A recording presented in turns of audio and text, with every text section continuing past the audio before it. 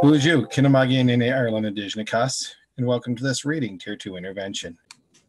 Today's episode, The Mighty Saguaro Cactus, full read.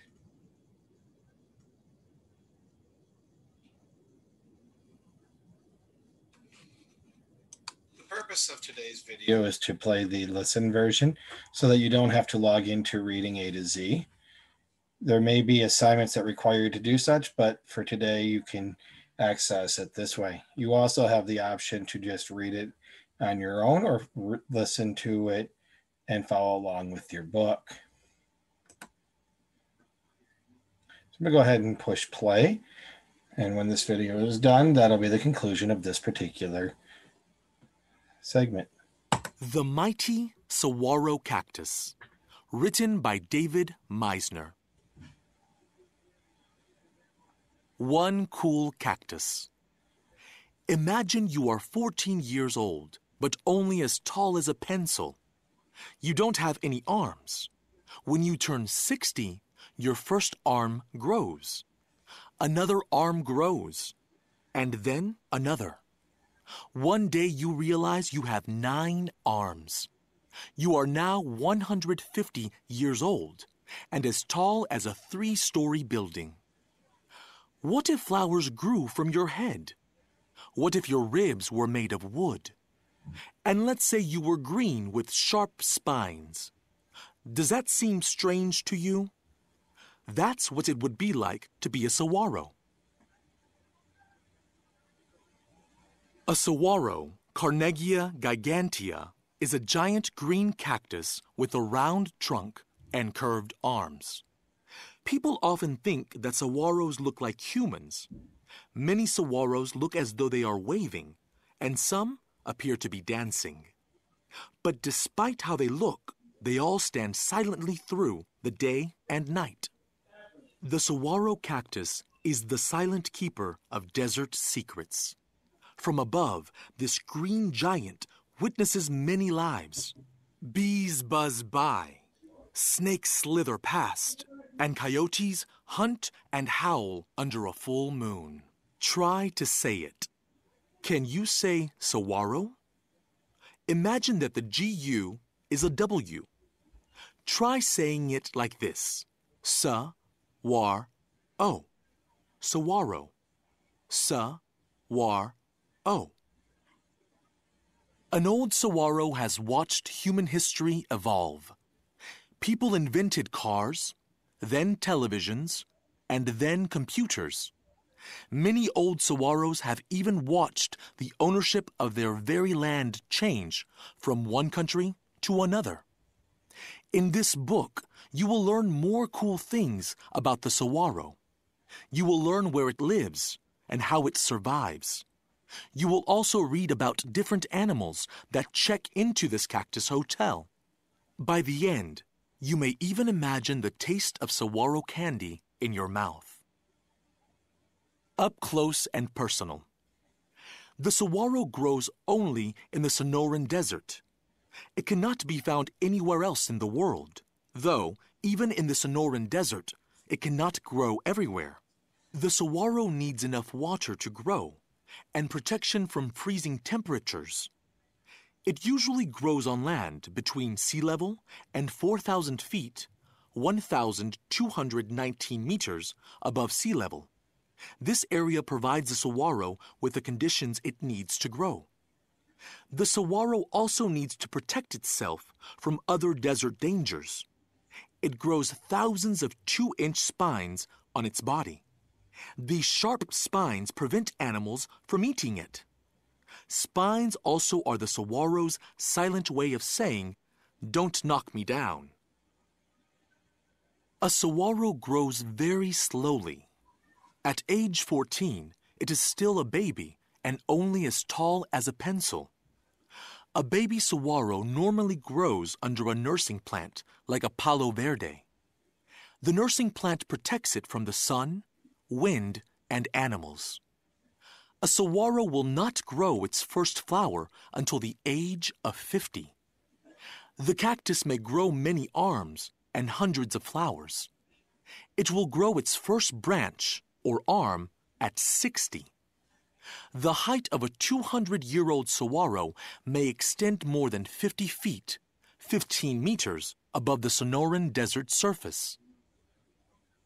Surviving the Sonoran Desert. The Sonoran Desert is hot.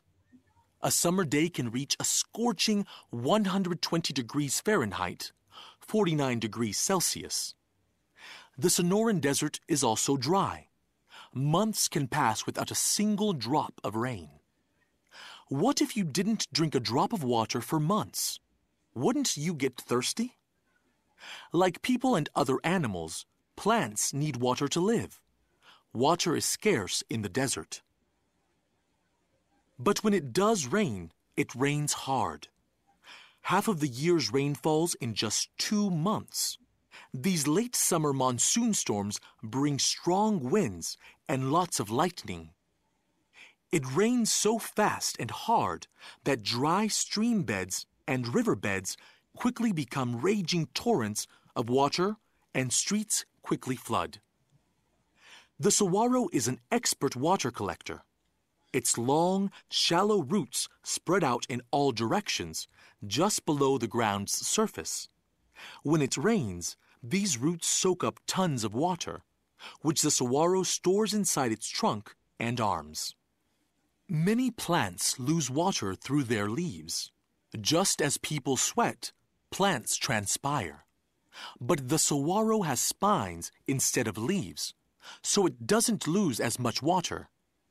The saguaro skin is tough and waxy. This also helps to keep water inside. Survival in this desert is tough. Animals and plants must find enough water to live, and they must protect themselves from the extreme weather. They also must defend against hungry animals. Many plants and animals have adapted well to the Sonoran Desert. Hummingbirds, doves, and quail fly about. Coyotes, rabbits, and snakes also live here. Many types of bushes, trees, and other cacti grow here as well. Do you know? The word cactus has 2 plural forms, cactuses and cacti. Many people from the Sonoran Desert say cacti. 1 cactus, 2 cacti, 3 cacti, 4. The Cactus Hotel. The saguaro is a center of activity for many desert animals. This hospitable cactus has free rooms for birds, lizards, and insects. These rooms are cool in the summer and they have pretty views. Every spring, the Gila woodpecker chisels out a new home inside a saguaro cactus. First, the woodpecker makes a narrow entrance. Then, it hollows out a deep room. Inside this room, the female lays her eggs. The nest is high above the desert floor. The saguaro's sharp spines help to protect the baby birds. Inside the saguaro, they will be safe from predators. When the woodpecker family moves out, tiny owls or other birds will move in. Hawks may build their nests high in the saguaro. These nests, made of twigs and grass, rest on the arms of the giant cactus. The saguaro attracts other desert animals as well. It serves up free flowers, nectar, and fruit. In late spring, the saguaro produces flowers that are white with yellow centers. They grow on the tips of the saguaro's arms and trunk. A summer saguaro looks as if it is holding flowers in its hands. Around its head is a flowery crown. A saguaro's flowers open for a short time at night and close during the heat of the day. When the flowers open, birds, insects, and bats drink the flower's sweet nectar. While drinking, these animals get dusted with pollen. Then they fly to the next flower and spread the pollen. This is what pollinates saguaro flowers and makes the fruit grow. Saguaro fruit is red with black seeds. Birds like to eat this sweet fruit. Sometimes saguaro fruit falls to the ground. Foxes, coyotes, and javelinas enjoy these sweet summer treats. Sweet desert desserts. The Tohono O'odham people have lived in the Sonoran Desert for hundreds of years. The saguaro cactus is an important part of their lives. In the past, they left their villages every summer and moved into cactus camps for a few weeks. These camps were located near the mighty saguaros. Women and children harvested the ripe fruit using the long wooden ribs of dead saguaros. Women knocked the fruit down and children collected it in baskets. Back at the camp, the women would boil the fruit in water, and then they would filter it. Next, they poured the sweet syrup into clay jugs. Finally, they carried the jugs back to their villages. The Tohono O'odham still make saguaro jams, candies, and wine. They use the wine for a special rain ceremony. The cycle of life. Every saguaro begins its life as a small seed on the ground. When the seed germinates, roots grow. The baby saguaro begins to grow under a nursing plant, and over time, the cactus grows high above the desert floor. Like all plants and animals, saguaros will die. They grow old and their life ends.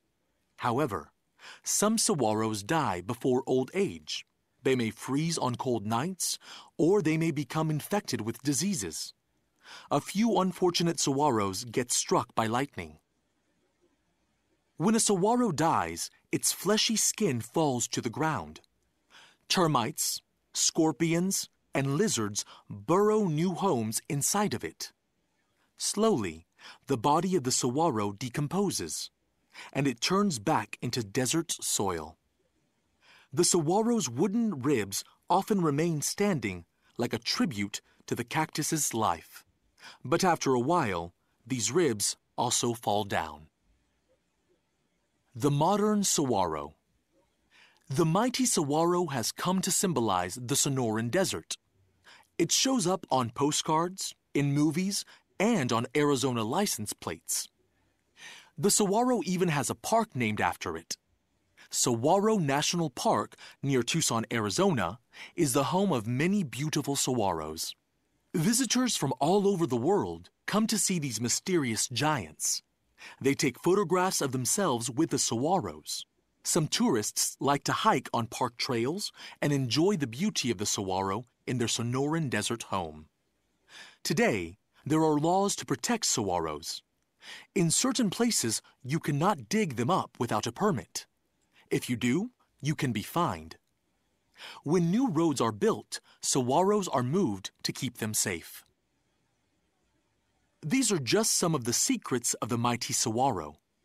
Other stories may never be known. But one day, you might visit the Sonoran Desert. You might walk out into the desert's silence and sit next to a saguaro. You might carefully touch its tough skin and stare up at its huge green arms. You might picture the animals that have eaten its fruit. You might even scratch your head and try to guess its age. You might wonder, will it still be standing here when I am old and gray? If nothing else, perhaps you will just sit and enjoy the sunset. If you listen long enough, maybe the saguaro will whisper some of its secrets. Digging deeper. Did you like learning about the saguaro cactus? Are you interested in learning more cool things? If so, keep reading. At the library. Tell your librarian that you are interested in books about the Sonoran Desert. These books will have pictures of desert animals, such as rattlesnakes, roadrunners, and coyotes. The books will talk about saguaros, too. On the web. In the address window, type www.google.com. Then type saguaro cactus. Click on Google Search. Read the colored links. Click on one that looks interesting. When you want to explore other links, click the back arrow on the top left. Or try a new search, Sonoran Desert. Try this. Do you believe that plants sweat? Tape a plastic bag tightly around the end of a bush or tree branch. Make sure there are leaves inside. After 2 days, come back and see if there is water in the bag. Be careful if you try it with the cactus. You might get poked.